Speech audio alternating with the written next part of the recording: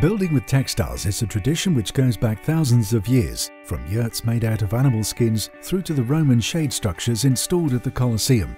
But the inclusion of technical fabrics within mainstream architecture has a more recent history. In the 1960s, German architect Frei Otto pushed the boundaries of membrane technology and opened people's eyes to what can be created with tensile fabric. 20 years later, Architen Landra was founded with the aim of building technically advanced and aesthetically beautiful fabric architecture. Since I started this company, and it feels like only a few weeks ago, but in fact it's almost 30 years, since those first years, much has changed. Fabric technology has advanced, design and engineering has become computerized, manufacturing techniques have improved vastly. But our original philosophy has remained the same. Few methods of construction can compete with the impression given by lightweight tensile structures. They bring style, curvature, translucency, and clear, large spans to building schemes.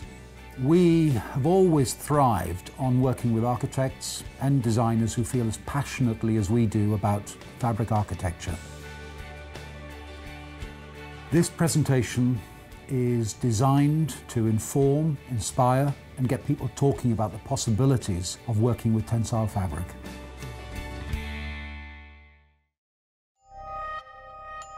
The materials of tensile architecture.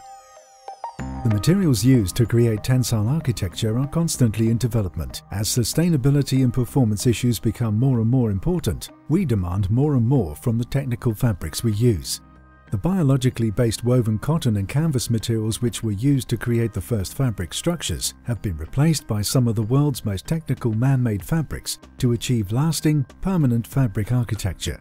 Modern coated fabrics have similar aesthetic properties, but offer significant performance advantages such as increased strength, ease of cleaning, printability, solar shading, and acoustic characteristics. Modern coated fabrics will also resist the absorption of atmospheric moisture, resulting in much longer lifespans and better dimensional stability. In general, we use two generic types of fabrics: structural coated fabrics and mesh fabrics. Structural coated fabrics consist of a woven base cloth made of warp threads that run the length of the roll and fill threads across the width. This base cloth is then covered by a protective layer on both sides. Coated fabrics can be characterized by the fact that the woven or knitted base cloth provides the structural strength of the fabric, and the coating provides weatherproofing, color, and the required technical characteristics such as UV resistance, flame retardancy, and the welding ability. In contrast, mesh fabrics are made up of coated cloth with spacing between the thread bundles. With some meshes, the threads are coated before weaving. Due to the openness factor of meshes, they are primarily used as shading or light diffusing fabrics, but some laminated meshes are available which provide a weatherproof finish with a high level of light transmission. For external use, the coated fabrics most commonly used are PVC coated polyester, PTFE coated glass cloth, and silicone coated glass cloth. They all offer differing properties for strength, durability, translucency, and of course cost. By comparing these with the client's requirements, we can help decide the optimum material for any project. PVC-coated polyester scores well when measured in terms of its strength. It is easy to dismantle and print on, is relatively cost-effective, and requires moderate maintenance. However, it doesn't last as long and has a lower light transmission than other available fabrics. In contrast, PTFE-coated glass cloth offers durability, strength, and Class O flame retardancy. However, it is not suitable for demountable structures and is one of the more expensive fabrics we offer. PTFE-coated glass cloth is often used in harsh climates, such as desert environments, due to its ability to withstand high levels of UV and sand abrasion.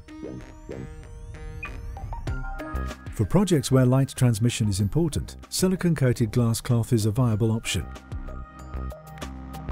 Offering many of the same properties as PTFE-coated glass cloth, silicone has the added advantage of requiring little maintenance and offering high translucency.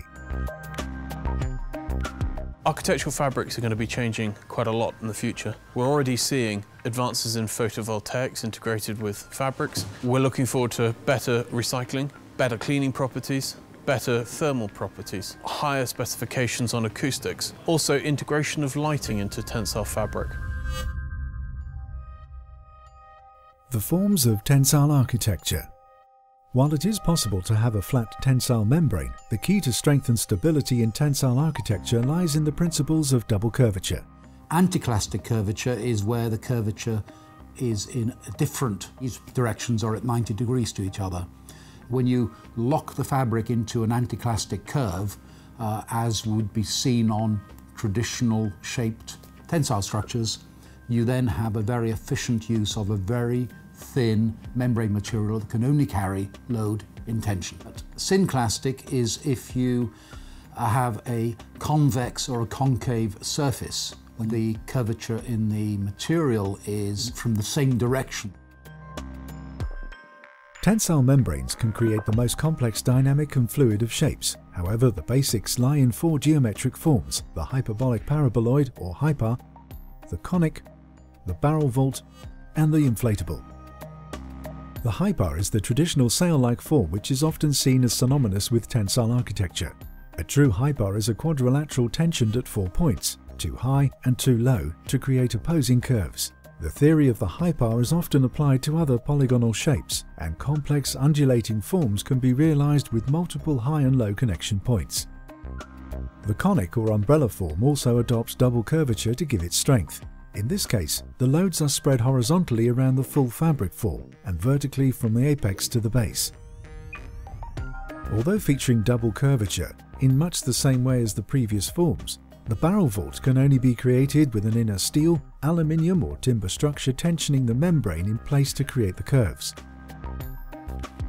In the case of all 3 of these shapes, the opposing anticlastic curvature allows the fabric membrane to withstand downward loads caused by wind pressure or snowfall, and the uplift caused by wind suction. At any point on the surface of an anticlastic curved membrane, the 2 different directions of weave are carrying the different types of load. The final form is the inflatable cushion, which adopts a synclastic rather than anticlastic form to create a dimensionally stable shape. Much like a balloon, inflatable cushions are created where constant air pressures form the fabric into a shape. Air pressure maintains the tension under which the fabric needs to be to absorb the environmental loads which will be acting on the membrane, trying to de-stress or collapse the shape. This cushion form is most commonly used with a clear foil material called ETFE foil, but can also be used with more traditional tensile fabrics such as PVC-coated polyester or PTFE-coated glass cloth.